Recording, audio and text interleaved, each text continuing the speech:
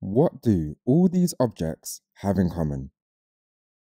A tree, a building, a magnet, a sheep, a glass of water, and a bar of gold. What do they all have in common? Well, they're all made of atoms. All substances are made of atoms. No matter what the substance is, it's made of atoms.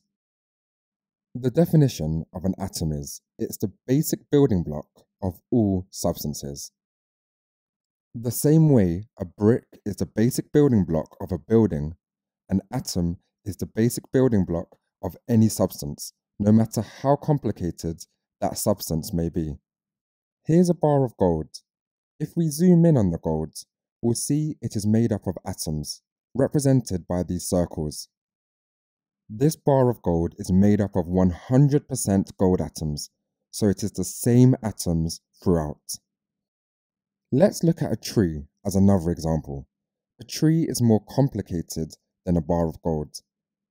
The tree is still made of atoms, but because there are different substances which make up the tree, there must be different atoms which make up the tree. Therefore, this particle diagram represents, in a very simple way, how there are different atoms which make up this tree.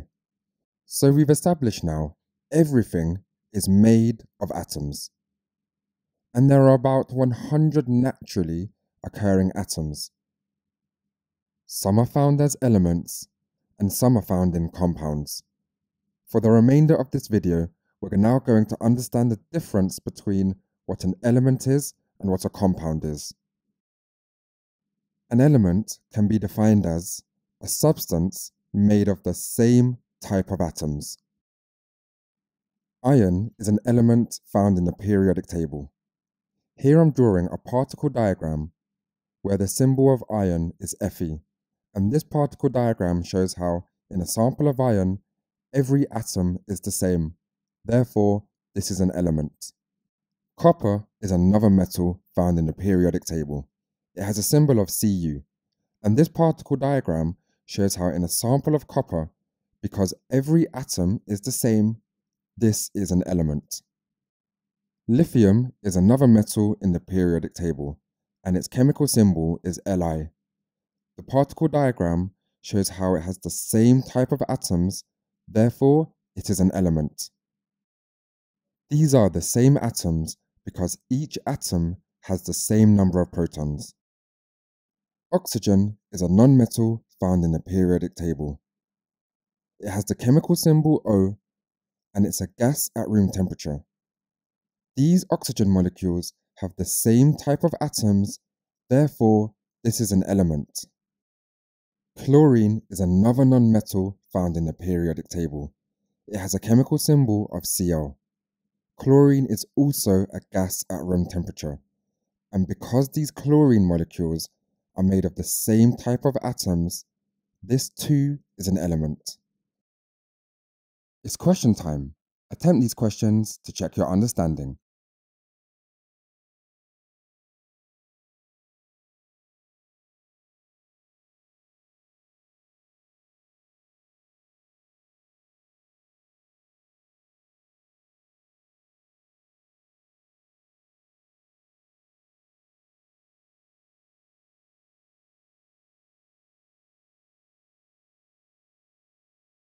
The definition for a compound is, it's a substance made of different atoms which are chemically combined.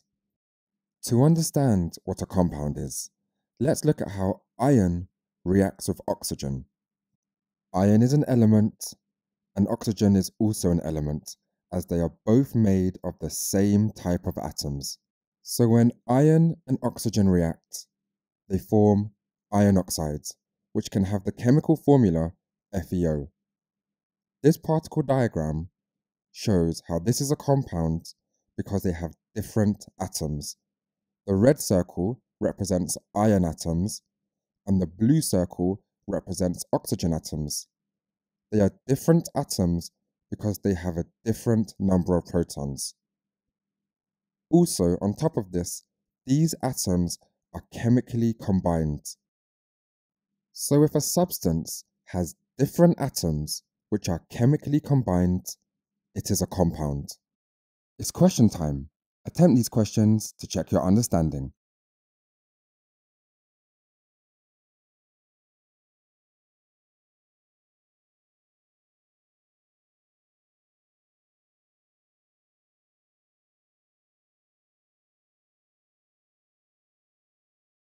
Pause the video here to complete the task. The answers will follow. The question is, does the image represent an element or compound? Write your answer in the space provided.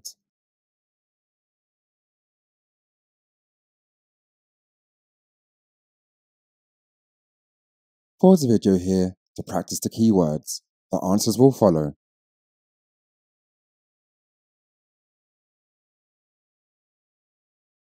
Press pause to answer the questions. The answers will follow. If stuck, just rewatch the video. Press pause to go through your answers and make any corrections to your mistakes. And don't forget to visit KayScience.com for more videos, worksheets and quizzes at KayScience.com. And don't forget to like and subscribe.